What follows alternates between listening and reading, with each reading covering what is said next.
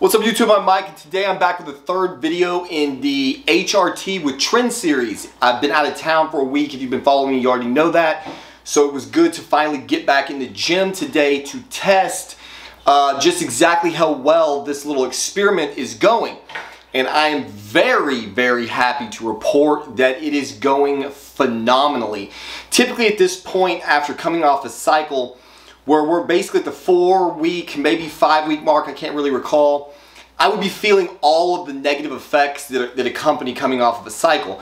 My strength would be going in the toilet, most importantly my endurance would be going in the toilet, and there would be a general sense of kind of malaise coming on where you've gotten used to this super high level of androgens in your system for an extended period of time, and when they leave you, there are some negative effects. I made an entire video titled what it feels like to come off Trenbolone, or maybe come off a cycle. Honestly, I can't remember. You look on my channel, you'll be able to see that. Talks more in depth about those effects.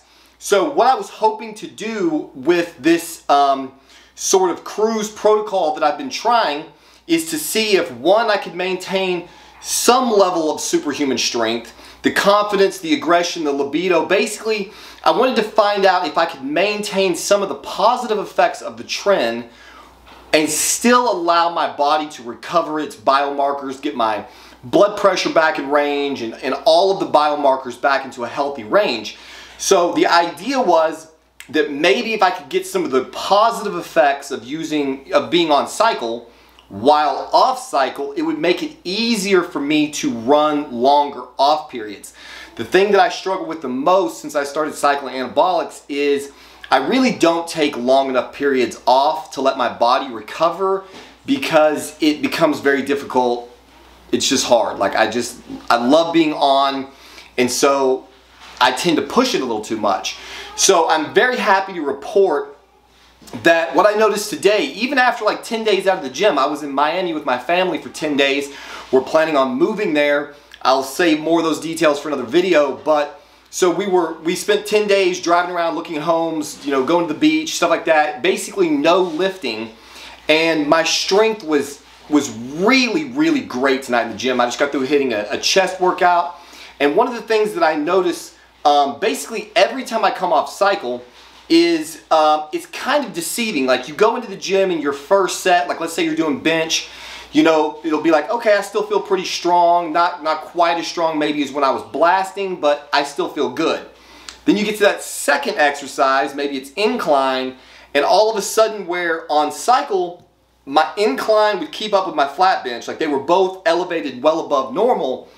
When I go into a cruise period, there's just no endurance. There's no muscular endurance at all, so I have a good first exercise, 4 sets, lifting pretty heavy. Then I go to my next exercise and I can already tell my weights are way, way down from what I'm used to doing on cycle.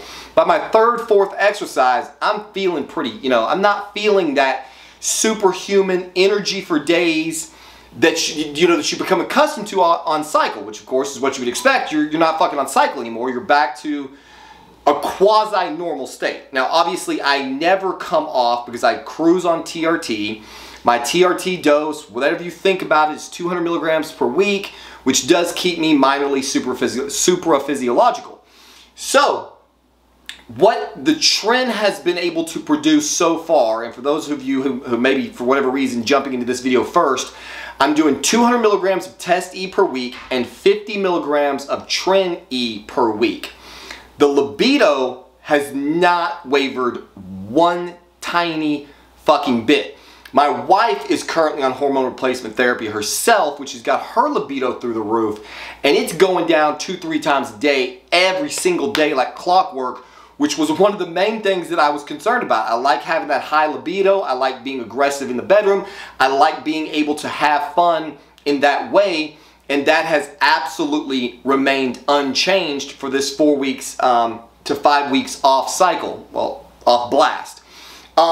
Obviously, as I just mentioned, the strength in the gym is phenomenal. My muscular endurance and cardio endurance in the gym is excellent. I'm really noticing very few differences from the way I felt in my previous blast.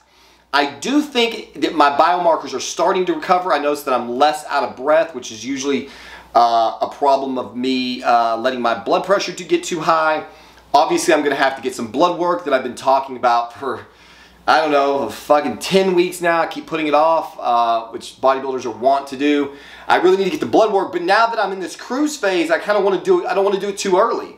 So I may wait another 3-4 weeks and kind of see where we're at as far as the blood work. Did my, lipids recover? What's my BP? Is the liver enzymes still looking good? I don't suspect that the Tren elevates the liver enzymes. I really don't. I know a lot of people online say that. I have yet to see any good concrete evidence that it happens. And I certainly don't feel like it is occurring when I'm on these long cycles.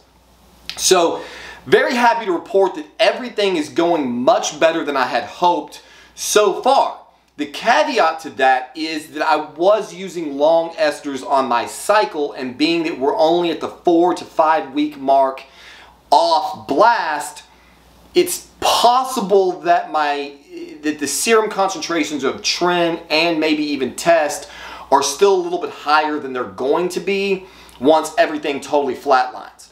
So it's still going to be another few weeks, 2, maybe 3 weeks, to really prove that this experiment is working, at least as far as being able to maintain some of the positive effects and getting rid of some of the negatives.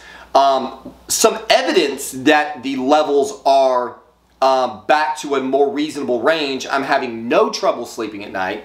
I'm having 0 night sweats. The aggression has subsided. The distance that sometimes my wife reports. Basically, I asked my wife the other day, I said, how do you feel? Because she's usually the first person that notices problems. She notices the side effects of the Tren long before I do, and I'll be fucking arguing with her that you're crazy, it's not really happening. And so I asked her, what is your opinion? Do you think at this dose, 50 milligrams a week, that the side effects that you don't like have subsided? And she said yes, that she's not seeing really any of the things that are customary with a medium to high dose cycle of Trenbolone. So I'm hopeful. I'm very hopeful that this is going to work. The reason being, again, to reiterate, if I'm able to recover my biomarkers, maintain some of that superhuman strength, the libido, the endurance, then it will be much more comfortable for me to extend my off periods and really let my body get a rest. The other thing that's been phenomenal is I'm maintaining a lot of the Tren aesthetic. I don't know if you can see that the vascularity is still really good, still very thin looking in my shoulders, my entire upper body. Now, obviously, I haven't been eating a bunch. I'm not in a massive surplus. Missed a lot of meals, probably on vacation, just dragging around and spending hours on the beach. And so I'm not, I'm certainly not bulking at this point. So, but the Tren aesthetic is hanging on much longer than usual, and I'm seeing a lot of positive effects in the gym and in my day-to-day life. So, there you have it. Please stay tuned to this series because it's going to get much more exciting when we get to that 6-7 weeks off to really conclusively prove whether or not 50 milligrams of Trenbolone is enough to get us sort of a HRT sweet spot, sort of a cruise sweet spot where you really get the best of both worlds. So stay tuned for that. Follow me on Instagram if you haven't already. As I said, there's a lot going on in my life right now. We are planning to move to the South Florida area. I recently quit my job just out of the fucking blue. I just quit my job of 21 years, my career, and went on one interview in the South Miami area and was able to secure a really promising job. So the pieces are coming together. So there's gonna be a lot of shit going on. I'm going to make videos about this entire process. I'm trying to produce more content and not just bodybuilding content. So there's a number of things that you're gonna see on the channel. One of the things that you should definitely stay tuned for if you care about this type of thing is I'm gonna make a video probably in the next day or two about what it's like to travel with and or live with a squirter. That's right. I have mentioned in one of my other videos that my wife is a squirter, and that causes some interesting problems when you're trying to live in Airbnbs and fucking hotels and you don't have ready access to laundry and all that kind of shit. And so maybe we'll get her on the channel to talk about some of that. So there you have it. As always, thank you for watching this video. Hopefully it's been interesting. Hopefully it's been informative. And we'll see you on the next one.